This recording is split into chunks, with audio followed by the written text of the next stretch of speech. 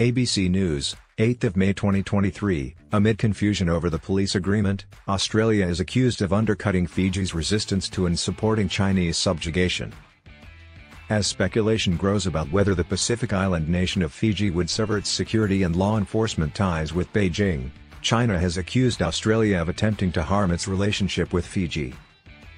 Since Sitiveni Rabuka took office at the end of last year, relations between Beijing and Suva had soured, notably when the new prime minister overturned a decision that required Taiwan to change the name of its diplomatic presence in Fiji.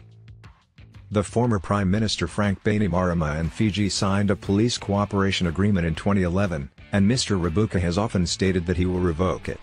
He has said he wants to limit law enforcement relations to nations with similar systems. It also implied that other countries had tried to purposefully sabotage China's collaboration with Fiji, specifically the United States and Australia.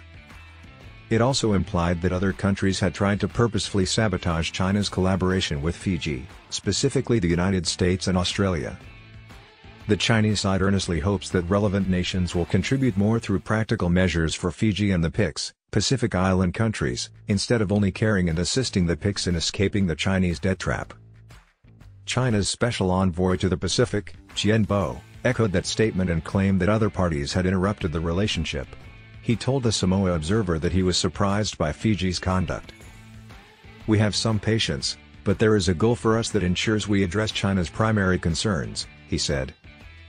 While Chinese officials have taken a more assertive stance on the matter, senior Fijian ministries have sent conflicting signals over the special status of the police cooperation deal.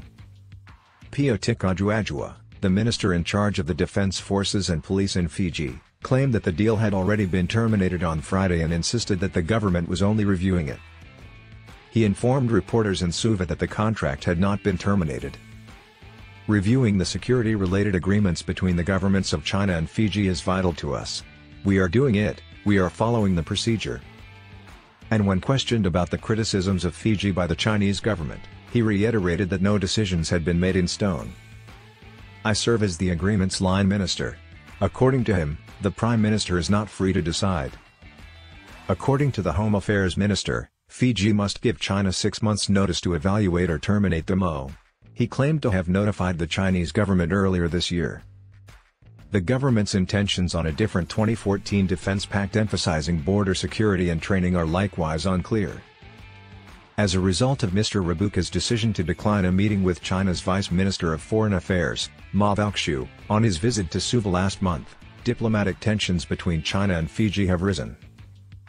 Chinese officials were irritated by this, although the Chinese embassy in Fiji downplayed the incident in a recent statement, saying it respected the Prime Minister's choice. Mr. Rabuka previously revealed to ABC that he had requested Fijian officials look into claims made by David Penuelo, the former president of the Federated States of Micronesia, that he had been trailed by Chinese spies while in Suva. However, the Prime Minister's office has not yet said whether the probe is complete or disclosed the findings.